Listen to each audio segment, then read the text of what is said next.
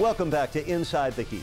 Dunbar High School in Dayton had many talented athletes roam its halls, fields, and courts. Some you may have even heard of, like former Heat guard Daquan Cook and NFL star Big Daddy Dan Wilkinson. But this is the story of Dayton's diamond in the rough, a 6'2" point guard who always had something to prove. Norris Cole was a multi-sport athlete and competed in track, baseball, basketball, and football, where he was the quarterback. In those days, there was simply nothing that could stop Norris Cole. Norris Cole attended Paul Lawrence Dunbar High School in Dayton, Ohio, and became a multi-sport star athlete. When I first met him, I was a little afraid for him because, you know, he was kind of thin playing quarterback. His junior year, it was my first year as head coach. And we were 3-7. He was able to help us turn the whole program around, and we ended up being 7-3 the next year. I actually liked him playing football better than basketball. I said he had all that protective gear on and he could run for his life. Norris Cole. People who can perform when there's a lot of commotion going on and can still stay calm and keep their nerves under control, those are special people. And playing football, that helped me be able to perform. When everyone else has high nerves, I'm able to, still be calm and perform. Senior season, he had a really good season that year. He broke his baby uncle's record in passing. I passed for like over 2,200 yards. Norris Cole's pass complete to Darren Powell. 19 passing touchdowns, 2 rushing, so I had 21 total touchdowns. I was a pretty good passer. He ended up making all area, all conference, second team all states. Whatever he gives his best at it.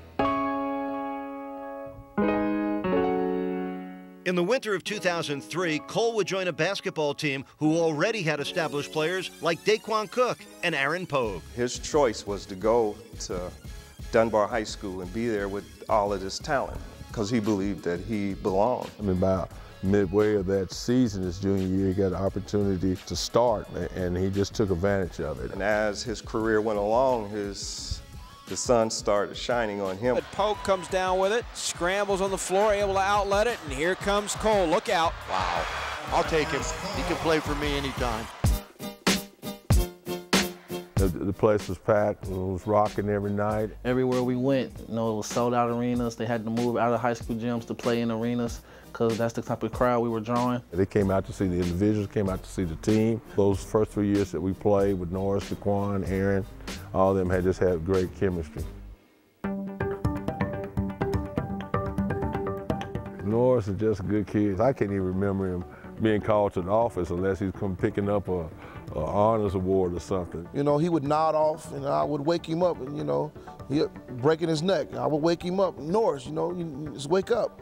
He said, Coach, I was up all night studying, and I knew right there, I said, this guy's special. Norris was a salutatorian of his graduating class in high school.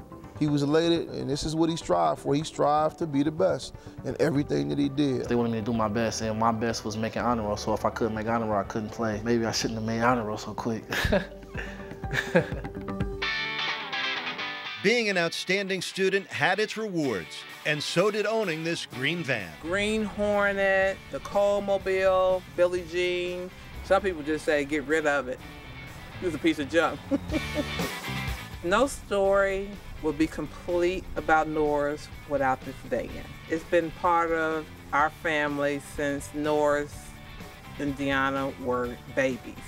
It's been to every championship that he's been a part of, from Little League, baseball, football, every championship he's been a part of. Everywhere that van went, it was a championship. Cole was a key player in the 2006 and 2007 state basketball championship games. In 2006, Dunbar played the undefeated Worcester Triway and won in a blowout by 27. Norris contributed with 18 points. During his senior year, Dunbar beat Upper Sandusky 87-85 and became back-to-back state champions. Back-to-back was the highlight. We was #1 in the state, and everyone wanted to know, could we do it again? Because we had the same type of talent, just different people.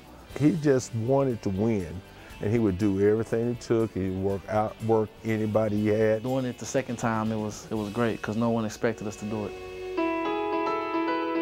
On February 10th, 2012, Dunbar High School honored Norris Cole by retiring his jersey, number 30. And it's a great honor to attribute to what he's done for Dunbar High School, for himself, for his family, for the community. It's just exciting. It's just a pleasure.